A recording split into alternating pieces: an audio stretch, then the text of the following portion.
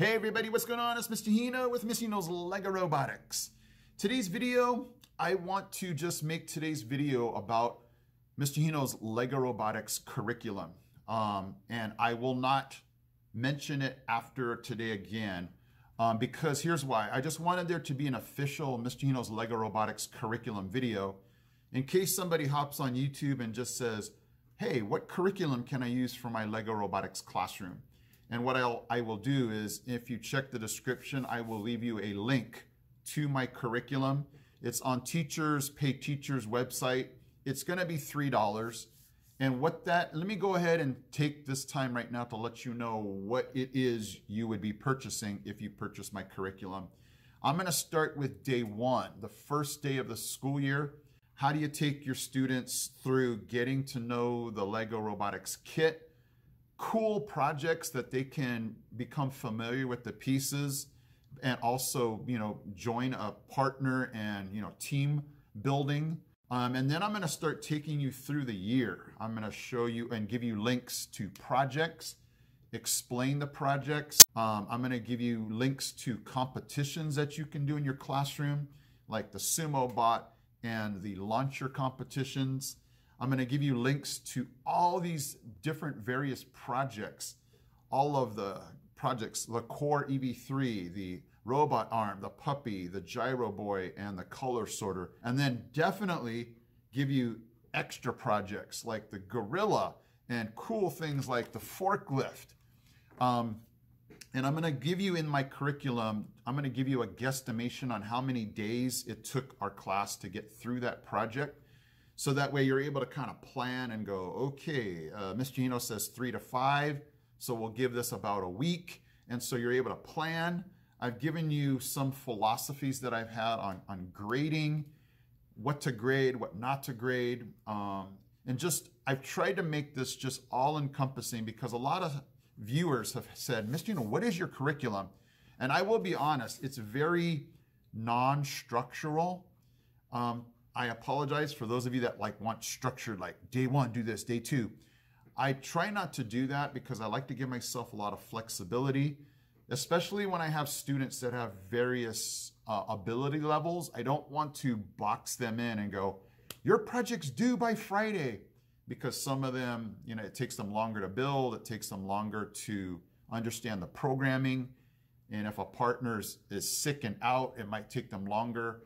So I like to feel free with my curriculum, but I definitely like to mix it up because you're going to notice in your classroom, you're going to have students that always like to follow directions. Mr. Hino, just give me directions. So that's going to be good for the projects where there's pages, page 56 to 57. But then I also have students that don't like to always follow the instructions. They like to be creative. So that's when I mix up another project where it allows them to build a robot that they want. So a case and example is we do a competition called Insane Soccer. So I don't tell them what robot to build for that.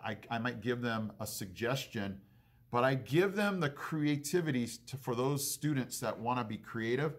The sky's the limit. Sumo bot, they can do whatever they want as long as it fits on a piece of paper.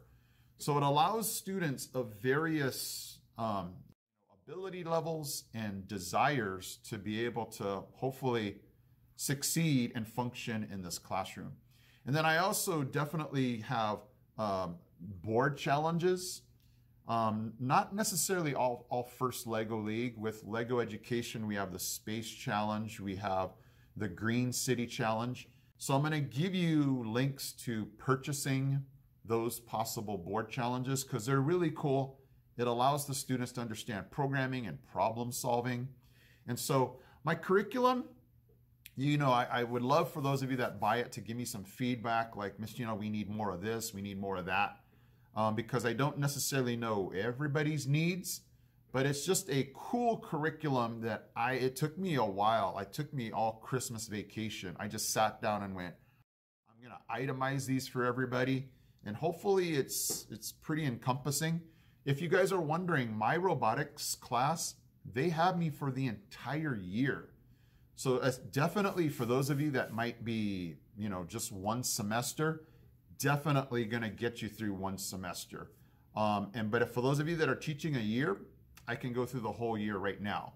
Right now at the recording of this video, it's February, and my students still have a ton of projects that they can do. So if you guys want, again, check the description to the link to this curriculum.